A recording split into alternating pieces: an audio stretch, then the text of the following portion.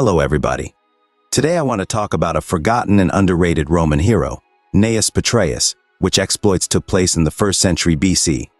We don't have any real detailed information about Gnaeus' childhood, other than he was born in Atina, a town in Latium, in a poor economical situation, for which reason he chose to pursue a career in the Roman army.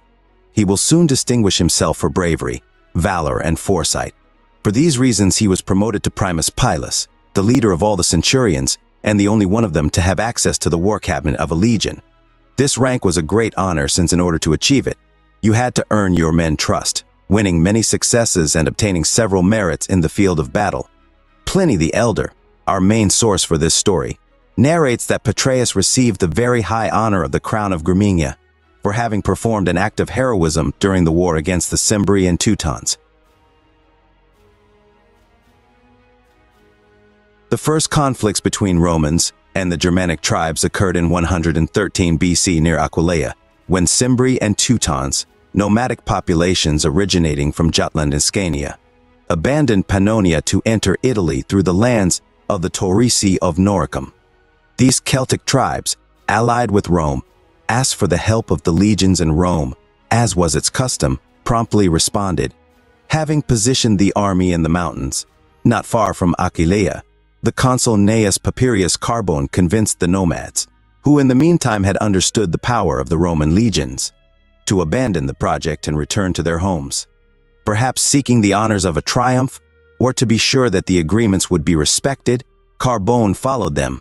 Instead, the nomads, perhaps believing they were betrayed, attacked Carbone's troops.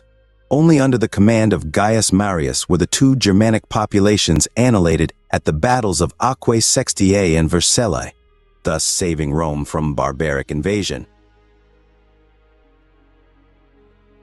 During an expedition against the Cimbri, the legions had been advancing for some time in the Swiss forests, a terrain unsuitable for the Romans who could not run or move easily with armor, while the enemies, without armor, could lurk behind and above the trees, making themselves untraceable. Petreius spoke to the commander, begging him to go back and not put everyone's lives at risk. He also pointed out that if they had not yet been attacked, it was because the enemies had set an ambush for them where the woods were thicker, and continuing forward was suicide.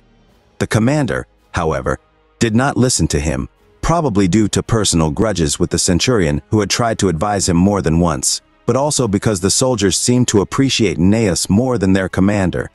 Petreius felt cornered.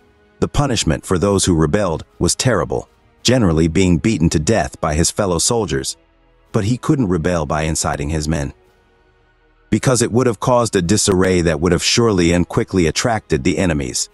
He quickly made his decision. That is, he unsheathed the gladius and thrust it deeply into the commander's chest. Then he called his subordinates and informed them that he was the new commander and to prepare for battle. The men didn't say a word, convinced of his skill as much as of the ineptitude of the former commander. They immediately retreated and took up a battle position, just in time because they immediately heard the war cries, and it rained down like a hurricane on the Cimbrian warriors already stationed in the forest. Fighting and retreating, Gnaeus brought his men to the open field, where he was finally able to give them the Roman battle structure, and with this defeated his enemies. The legions acclaimed him, because they recognized that they owed their lives to him alone. Once in Rome, Gnaeus returned to the Senate with much trepidation for his life. The laws of Rome were terrible for those who rebelled, thus committing treason. Furthermore, Gnaeus had murdered his superior, a nefarious example to be punished in an exemplary manner. In the trial that followed, all the soldiers without exception had words of praise for Praetorian and accusations of inadequacy for the commander. And here, although the Roman senators were very conservative, and, moreover, Gnaeus was not an aristocrat, upon hearing the numerous exploits of Petreius, highly appreciated not only by his men, but also by all his previous commanders, not only did they not accuse Gnaeus, but they awarded him with the Corona Gramenia.